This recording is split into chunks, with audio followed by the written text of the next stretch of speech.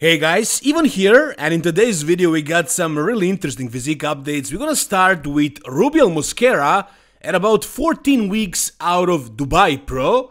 And yeah, he is doing this one. Chris Cormier confirmed this, and he says he's definitely doing this one. He's not pulling out like he pulled out of Arnold and Arnold UK and then I guess New York. So he's doing Dubai Pro, and that's pretty much for sure. Now as far as his physique right now, I mean, do I really need to say much? He does look extremely freaky right now. Now, of course, his neck is not any smaller, nor is his V-taper any better. But as far as muscularity, as far as fullness and size and all that, he's good. He's great. He did lose some of that like after the show because he relaxed for a little bit. But now he's got back all the size, all the fullness, all the roundness.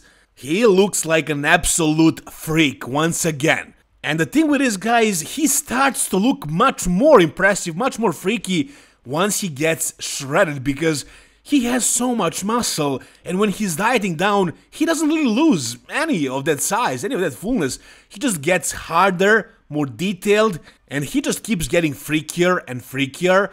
And I believe the next time we see him on stage, he's going to be an improved version of himself. We need to keep in mind that the last time he was on a pro stage, it was his pro debut. And it wasn't a pro debut after a year of off-season. No, it was a pro debut right after he turned pro the next day. And now he had a little bit of an off-season, and with improvements in posing, which I think Chris Cormier is going to help him a lot with, I believe he actually can pull a win at a Dubai Pro.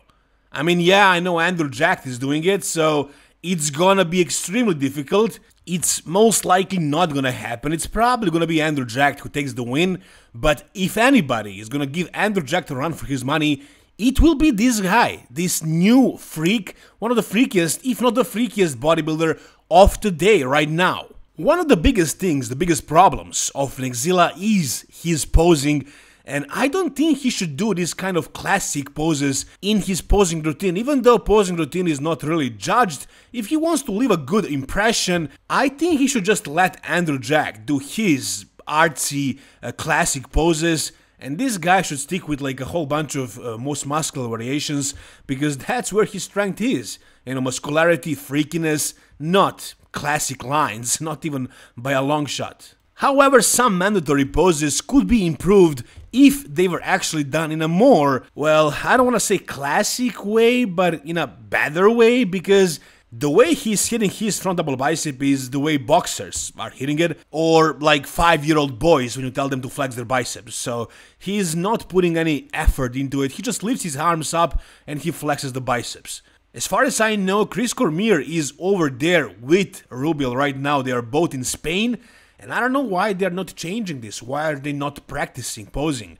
I mean, if he tilted his hips backwards a little bit here, if he stood on one leg and lifted the other a little bit and maybe tried like bending the arm at the elbow a little bit more, a little bit less, you know, there is so much things he can try and do. I doubt this is the best variation of the front double bicep for Neckzilla.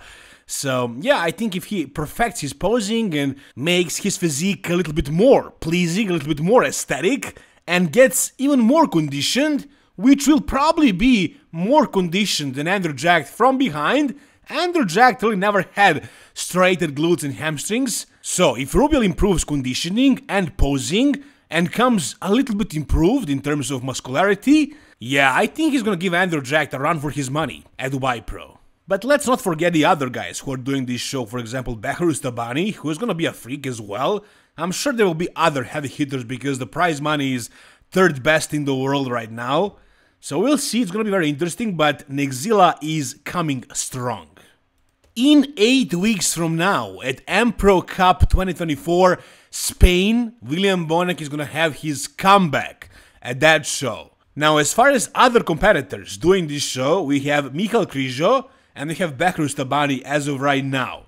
And William Bonac is coming back. It's been a while since we saw this guy on stage. He had some injuries, some issues, and he wasn't really looking his best the last few shows he's done. So I think he decided to retire, then he decided to come back, and this show is gonna be his comeback. And we'll see what he's gonna look like. I mean, Going against Krizo, I mean, personally, I do have Krizo as the favorite to win that show. Even with Bonac doing this show, he was posting these physique updates for a while now. I haven't really reported on them because they are always the same. It's the same spot like this one, and it's always the same everything. He just gets a little bit leaner every week, which is really hard to notice any changes. And yeah, in 8 weeks from now, he's gonna be on stage. If he looks anything like he looked back in 2019, for example, where he placed second at the Arnold Classic and second at the Mr. Olympia to Brandon Curry. Yeah, he won the Arnold Classic twice, and I think he won the Arnold Classic Australia once. But I think his best look was 2019, where he placed second to Brandon Curry. It was debatable. I personally had him winning this show. At the Mr. Olympia also he looked amazing. I think he looked better at the Arnold, or the lighting was just better. Anyways, this edition, this version of Bonac from 2019, I think this edition would win M-Pro Cup against Krizo and Behrus Tabani. But how likely is it for Bonac to come back and look this good? I better be careful what I say about William Bonac because I'm planning on doing his show, William Bonac Classic, this December, so I can't be too harsh on William Bonac, but really, I mean, this physique update right now, does it look like what he looked like back in 2019? I think back looks downsized a little bit. Maybe his legs from behind, and I would say from the front, I don't know. He had an injury in one of the legs, I think a hamstring tear, but, I mean, his quads look back. From behind, it's a little bit different. As far as the upper body fullness, I don't know, it looks, one lat seems bigger than the other, maybe it's just the angle. He seems pretty big, he seems back, like the way he used to look when he was at his peak. We'll see what, his stomach actually looks better now, for some reason. We'll see what he's gonna look like once he's dieted down, once he's completely shredded and like ready for the stage. Then we'll see any weaknesses, any flaws, but really we're going to be comparing this version to his previous version, to his all-time best version, of course. In this physique update, it does kind of seem to me like he did lose some of that pop, some of that fullness in the shoulders, maybe arms, maybe chest, but it's really hard to assess this accurately until we see him on stage. I mean, he will probably be at least 80% of himself, I think. And is he that good to be able to beat Krizo at 80%? I don't think so. I think he needs to be at least 90-95, if not 100%, to beat these guys and win this show and qualify for the Mr. Olympia. I know he wants really bad to get back to that Mr. Olympia stage, but will he be able to? What do you guys think? Tell me down below. Alright, next up we got a very impressive physique update of Team Budesheim at 4 weeks out. Of what, you're wondering? Of course, New York Pro. So many bodybuilders wanna compete for that second at the New York Pro, wanna have a chance to stand next to Nick Walker. It's crazy, I mean, it's awesome. I thought this show is gonna be empty. I thought everybody is gonna be just scared and they'll walk away. I thought they wouldn't, waste a peak week, a show just to place. But I guess this New York Pro is turning out to be somewhat like Arnold Classic or like Mr. Olympia. These bodybuilders are signing up to do it even though they know they can't win. They just want to be seen on a big stage like that, which does make sense now when I think about it.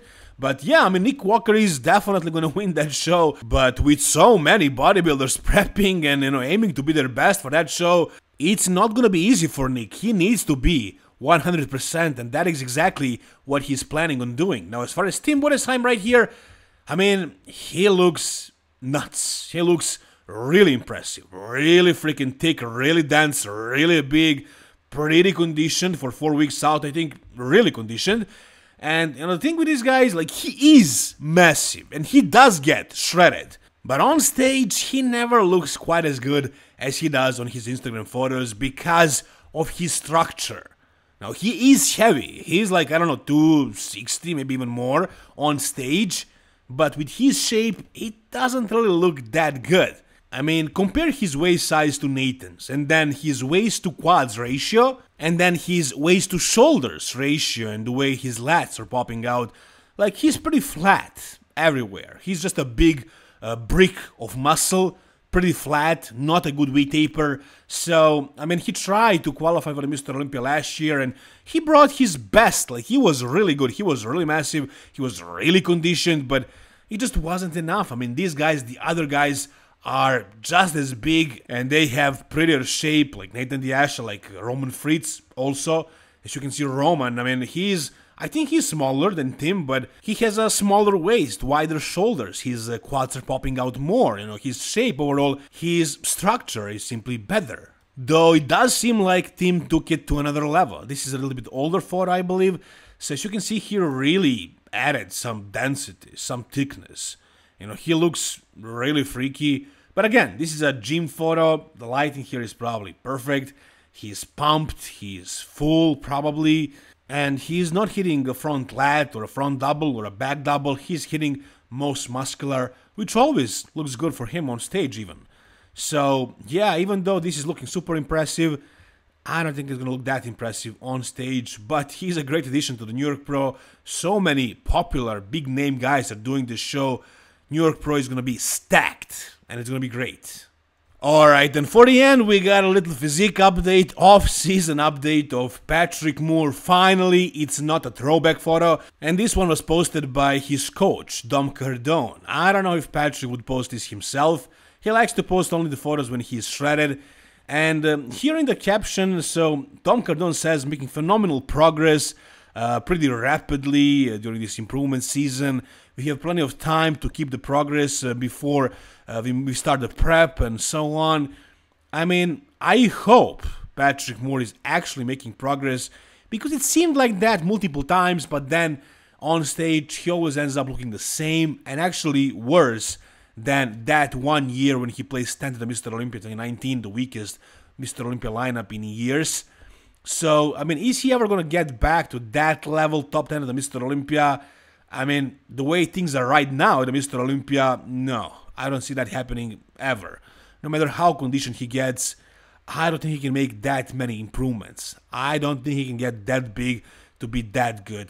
2019 was like a very weak year, and I mean, he got in that top 10 based on shape and conditioning, but ever since, he was never really able to repeat that conditioning, and he didn't really gain any size.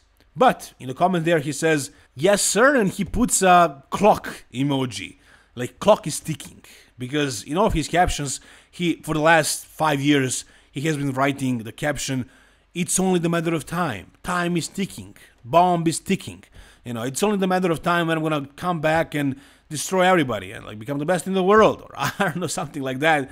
But it seems to never happen. He keeps staying the same, actually worse than that 1 year when he basically became popular, 2019. So I do not have high hopes for Patrick Moore. I am a fan of his physique. That one version, 2019, that was a really good version, but is he ever going to be able to repeat that or improve on that? I don't know. Whatever you guys think, tell me down below. If you guys enjoyed this video, give it a thumbs up. And for more content like this about bodybuilding, guys, please subscribe to this channel. Thank you so much for watching. See you soon, guys. All the best, and bye-bye.